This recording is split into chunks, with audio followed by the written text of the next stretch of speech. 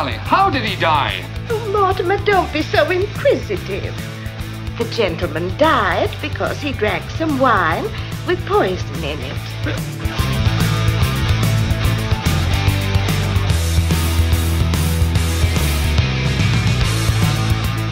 Well, how did the poison get in the wine? Well, we put it in wine because it's less noticeable. When it's in tea, it has a distinct odor. Now, a warm, warm welcome for Deborah Blum.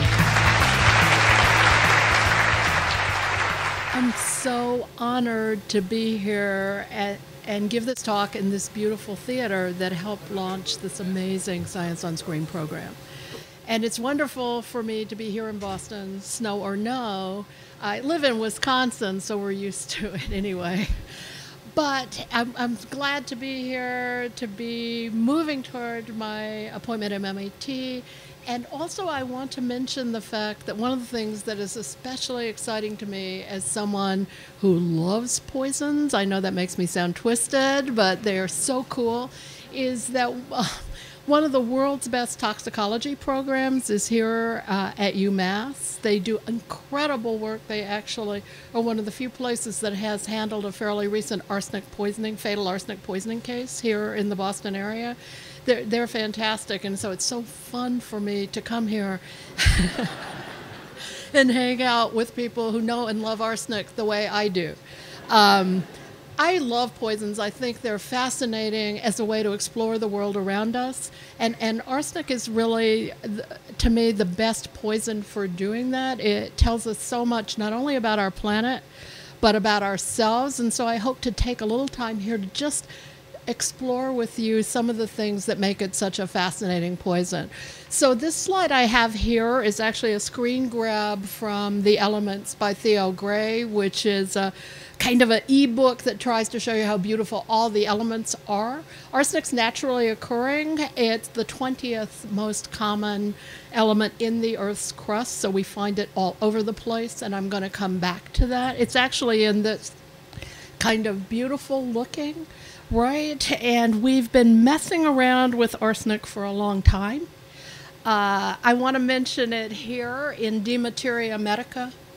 De Materia Medica is one of the oldest medical textbooks we know. It was first written and published in the 1st century AD, and it's a testament to how much knowledge people were experimenting with at that time. There are actually, if you go back to the 1st century edition, the image I'm showing you here is from the 15th century, but if you go back to the 1st century, you will find almost 5,000 elements and plants and poisons and herbs that they're discussing, including the clinical trials that some people had done at that time. So it's just a reminder of how we were moving forward in our understanding. Also in the 1st century, you will find arsenic in another sense. Arsenic is here, but it's also in the first law ever passed regulating poisons in 82 AD. The Romans passed a law called the Law Against Assassins and Poisons, which tells you that assassins loved poisons. And they specifically mentioned arsenic in that law. It was illegal in 82 AD to own or sell or use arsenic to kill other people. So, and that, I mean, they hoped. But that tells us something about where we were with arsenic that early. So, arsenic is a naturally occurring element. In the 1st century AD, we know that we can kill other people with it. Do we step back? Do we say, oh, no, no, no, no? No, we make it more poisonous. And so this alchemist from Persia, Jabir ibn Hayyan, was the first chemist to actually make a compound called arsenic trioxide. And it's arsenic trioxide that we're going to find weaving its way through chemistry. And if you could imagine it when you watch Arsenic and Old Lace, these nice little old ladies who you see in the film poisoning elderberry wine, that's what they're using. They're using arsenic trioxide. And they actually, not to give the whole film away, have a wonderful recipe in which they also add in a little bit of cyanide and a little bit of strychnine just to make sure it absolutely works. But this particular alchemist back in the 7th century, comes up with a way to create the most poisonous form of arsenic that we know, which is arsenic and oxygen, right? It's basically, if you were looking at the chemical formula, you'd see an atom of arsenic, 3 of oxygen, and that becomes beloved of all poisoners. And this particular woman in Rome, Giulia Tofana, is famous because by the time she was caught and executed, she would mix this up in cosmetics for women who were unhappy with their husbands. And by the time they finally figured out that she was running this business, this would be in the 17th century, she had killed almost 1,000 people, or she was linked to almost 1,000 deaths. She looks pretty innocent, which I kind of like about her.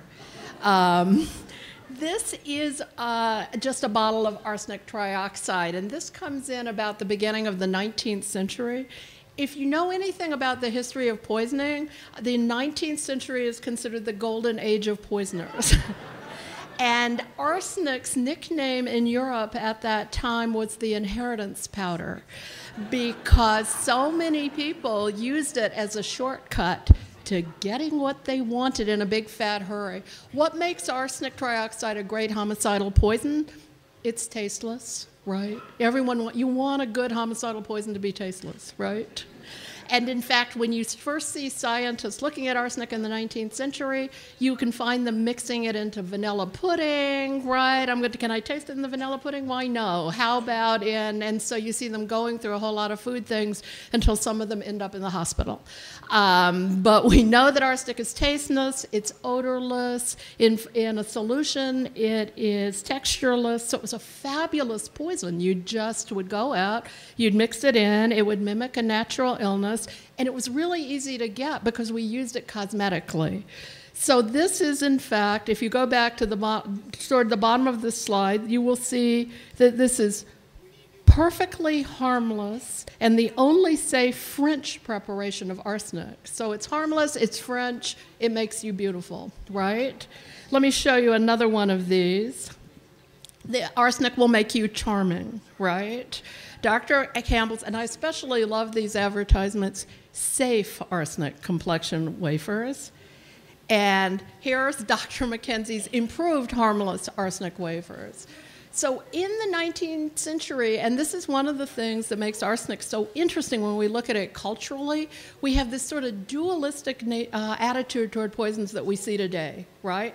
First, we know this is really dangerous and it will kill you. We know that because we have a whole history of not only Giulia Tofana, but the Borgias loved arsenic. We know it kills you, and yet here it is, it's super handy. We can make it industrially because of the work of alchemists like Albert Hayam, and we're going to now use it in everything because, hey, it's harmless.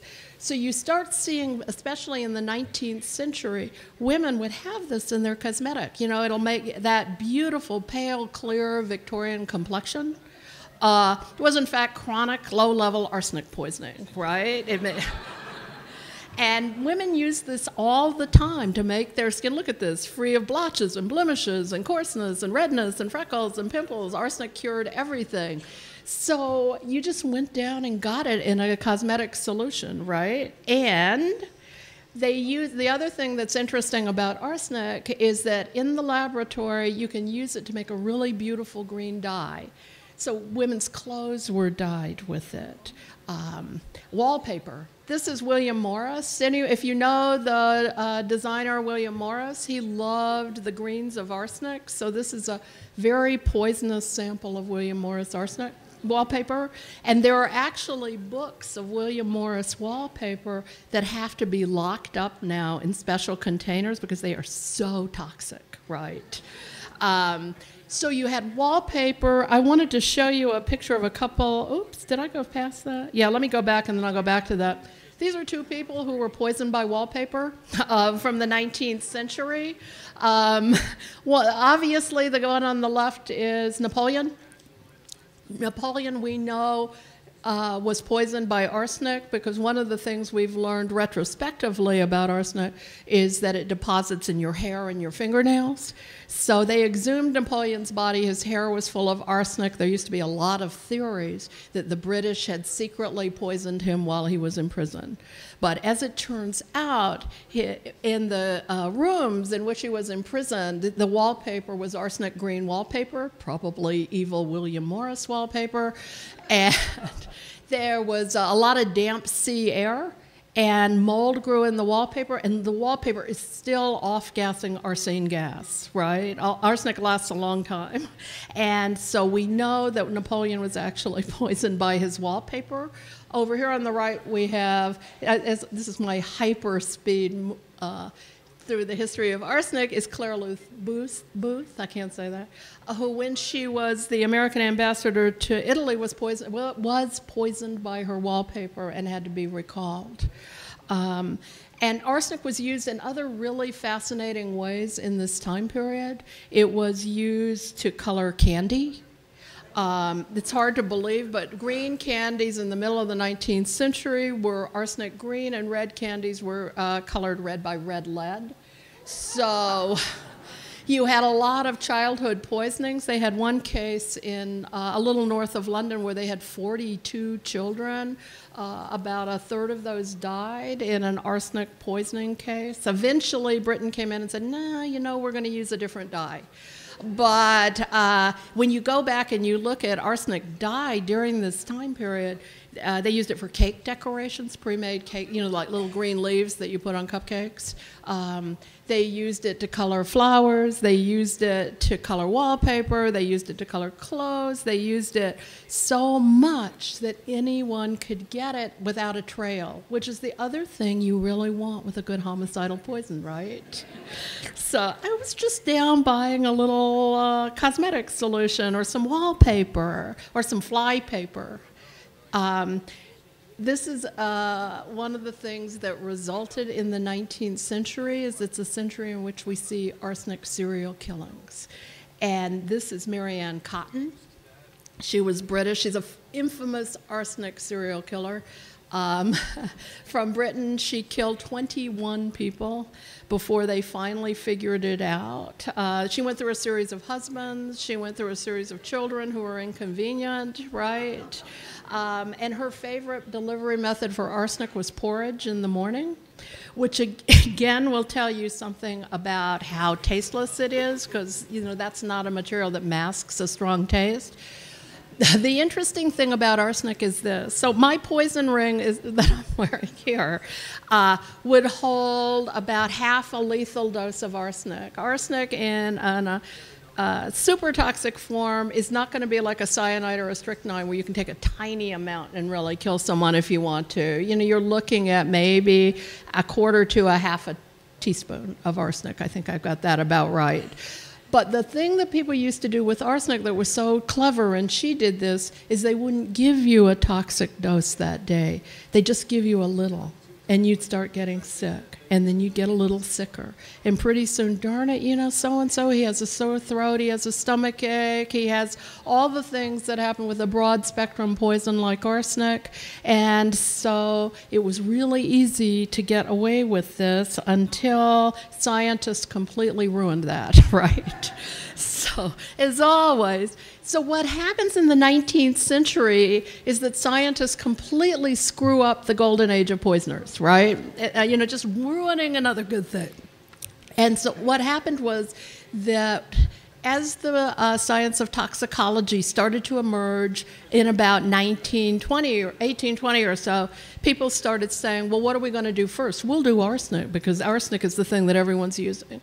And so about 1840, a British chemist who had been incredibly frustrated, he testified at a trial in which the poisoner had walked away, developed a very primitive test to find arsenic in a corpse. And this is the test, actually, that you were looking at. And I love this because it just shows you how difficult this was. But you take a suspect body, instead of just feeding the last meal to the dog, which was what they were doing, you'd take a suspect's body, you'd mince up some of it, you'd distill it up, and you'd heat it up, and you'd add in some acid, and as it came out the end of that tube where you see the guy holding the upside-down test tube, as it cooled on the glass, if there was arsenic, it would make what they call an arsenic mirror, a black mirror. And so if that black mirror formed, that said to you there was arsenic in those tissues. And it was just as simple as that. Later, it got better, right, and more sophisticated. And still, we start doing something where we say, well, you know what? Okay, we're going to watch the way we use arsenic, but now that we know just how poisonous it is, why don't we use it as a pesticide? And so lead arsenate pesticides were, until we came up with organophosphates around the time of World War II, the most popular pesticides in the United States, and we routinely applied about 20 to 30 million pounds of them across the country. The number one crop we sprayed these on was apples. And in my home state of Wisconsin, because this is a mix of lead and arsenic, there are still places where you can't plant, right, because the ground is still so poisonous. And the interesting thing about this is that it was hugely promoted by the U.S. government, right? Super cheap, broad-spectrum poison, kills everything. I mean, the U.S. had gotten in some trouble because American apples had poisoned people in England, and England had boycotted in the 1920s American apples because they were so loaded with arsenic. But we still started keeping this on, and in the 1930s, the FDA, which was at that point overseeing insecticides, this was in the mid-30s, actually came up with a jingle. Instead of A is for apple, they had an idea that they would do for school children would learn A is for arsenic. Lead, if you please, protector of apples against arch enemies. And they played this jingle on FDA radio shows to try to promote these pesticides. Now, I want to talk about some of the consequences of arsenic in the environment, and I'm going to come back to that. This is a less than wonderful map, I've realized, by the U.S. Geological Survey, but it's an arsenic map of the United States. And this is naturally occurring arsenic. As I said, arsenic is the 20th most common element in the soil. And if you look across this map, if it's red, you have arsenic naturally occurring in groundwater above the EPA's safe drinking water standard for arsenic in drinking water. And that's 10 parts per billion. And I want to move us away from homicidal into environmental. So if you look up in New England, you'll see a lot of yellow. Yellow is also above the drinking water standard. Red is so much above the drinking water standard that the water should be considered unsafe. What we're learning about arsenic as an environmental contaminant is that at these parts per billion level, it plays a very high role in chronic diseases. We're still figuring all of those out. This was really discovered in Bangladesh during the 1960s and 70s when they were having a lot of problems with infectious organisms in surface water. WHO went in and spearheaded a program to put in tube wells so people could get nice clear groundwater without doing the geological testing. And it turns out that the aquifer in Bangladesh rests upon one of the most arsenic-rich bedrocks in the world. And they started getting these weird, inexplicable diseases related to arsenic exposure. This was at the part per billion level. But they got, in a population where people eat fish, vegetables, and rice, they got both heart disease and diabetes. And they were able to actually do the retrospective work to show that that was related to arsenic, right? Arsenic damages the circulatory system. Arsenic damages the pancreas. It's a multi-spectrum, amazingly interesting poison at the part per billion level. So in these areas of the United States, you see it over in the Central Valley of California. There's a kind of arsenic belt in Wisconsin that you can see right in that red in the middle of the country. And if this map had worked properly and I went up into New Hampshire and Vermont and Maine and up that way, you can get arsenic. The EPA level is 10 parts per billion. You can get it at 3,000 parts per billion. in some wells. So a lot of these states are trying to work to get these arsenic levels down to something reasonable with wells and testing programs. This leads me to arsenic in rice, which the FDA is investigating at this moment. And there's both two of the factors I just discussed play into the arsenic in rice issue, and then one more. One is that a lot of arsenic-contaminated water is, a lot of rice is grown in areas where there's arsenic contamination of soil. You see it in parts of India, you see it in Bangladesh, you see it in China. China was the first country in the world to set an arsenic limit on rice. And you see it in the United States for two reasons. One is that we grow rice in areas where there's a lot of natural contamination. And the other is, especially in the American South, they grow rice where they used to grow cotton. And the pesticide they used on cotton was lead arsenate. So, and the third part of that is that the rice plant, if you look at its sort of biomechanics, is a unique vacuum for pulling metallic elements like arsenic out of the soil. So both arsenic and cadmium cause serious problem for rice eaters, and at this particular moment, it's arsenic in rice that the FDA is looking at. Arsenic stores in the rice plant in the outer husk and bran. So brown rice is much higher in arsenic than white rice. I kind of hate that. Everyone eats brown rice because of all the, fiber and nutrients, but in fact, in general, brown rice is higher. Dartmouth did an amazing series of studies looking at rice, arsenic in organic brown rice products, right? And we're able to find it because people were using brown rice syrup as a sweetener as opposed to corn syrup, right? Which is kind of frustrating. They found that baby formulas that were sweetened with brown rice syrup were, in fact, at an unsafe level. So we're all still trying to figure this out. WHO now calls Bangladesh the greatest human mass poisoning in history. There's about 35 million people who show signs of arsenic exposure there. And the rice problem is being looked at both by WHO and the FDA. So we're all kind of looking at this issue of arsenic as a naturally occurring environmental problem, as well as my favorite, homicidal poison. And I want to close on a homicidal note, right? Because I love them so much. This is a story actually from the Poisoner's Handbook, which was the book I wrote about a whole collection of poisons and a couple of scientists during the Prohibition era who was trying to figure out how to catch killers. And this was an arsenic mass murder. This is a picture from an arsenic mass murder case in 1922. There was someone, this person was never caught. He or she went to a restaurant on the lower sort of south end of Broadway, and in the middle of the night mixed arsenic into all the dough that was waiting for the next morning's lunch or the next day's lunch.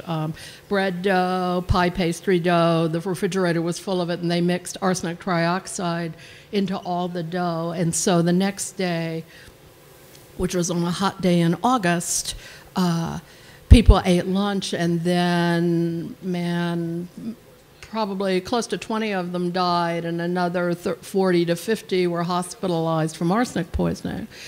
And I wrote about this in Poisoner's Handbook. I was caught by this story, and this is the point I want to make, although I can be flippant about homicidal poisonings. There was a young girl who had she was helping to support her family. She was 16, and her mother had offered to make her a box lunch that day, and she said, no, it was too hot, right? She would just go get something, like a sandwich or something at the lunch counter, and off she went, and she ate at this particular restaurant, and she died. And when I was looking at the newspapers trying to figure out this story, there was an interview with her mom, in which you can see the mom talking to the police, and she's right in that moment where she could have saved her daughter's life, right? If I had pushed harder, if I had made her take that box lunch, I was right there, I didn't do it, my daughter died. And because I'm a working mother, I just could see that moment where you just didn't do it, right, and your daughter died. And so in one of the Arsenic chapters, I started out telling that story. And after the book came out, about a month or so after the book came out, I heard from a man in Seattle who said, "You've solved the mystery of what happened to my aunt." I guess it would have been his great aunt, because no one ever talks about what happened to her.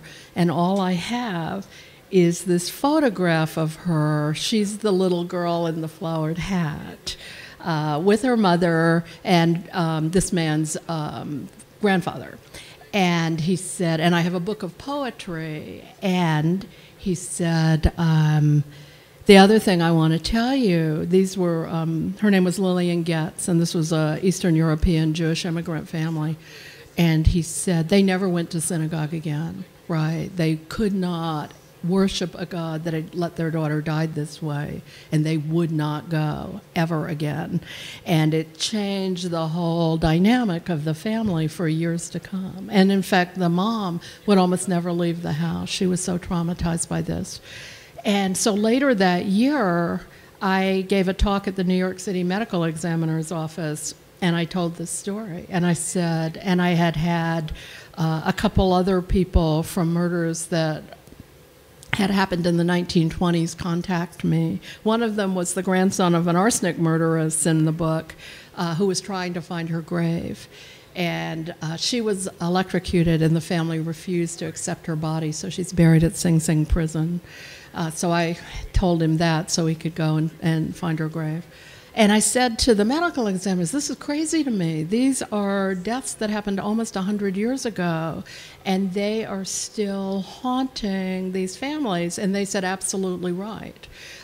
We see that. We have people who come back for decades because the murder, they didn't get the answers to a murder that they wanted, or they didn't see justice, or they need the answers they never got, and they will come every year for decades to the medical examiner's office trying to find a different answer. So that is really the other point I want. It's not a comedy point, right? But it's an important point. I mean, these poisons weave through our lives, environmentally, homicidally. The way we use them and the way we respond to those uses tells us a lot about who we are at any given moment. But poisons are not just stories of elements in the earth or toxic elements. They're stories about who we are. And that makes us uniquely fascinating, and occasionally that makes us hilarious, which you will see in Arsenic and Old Lace, which is one of my favorite movies ever, and which is poison comedy to the max. So thank you, and I hope you enjoy the movie.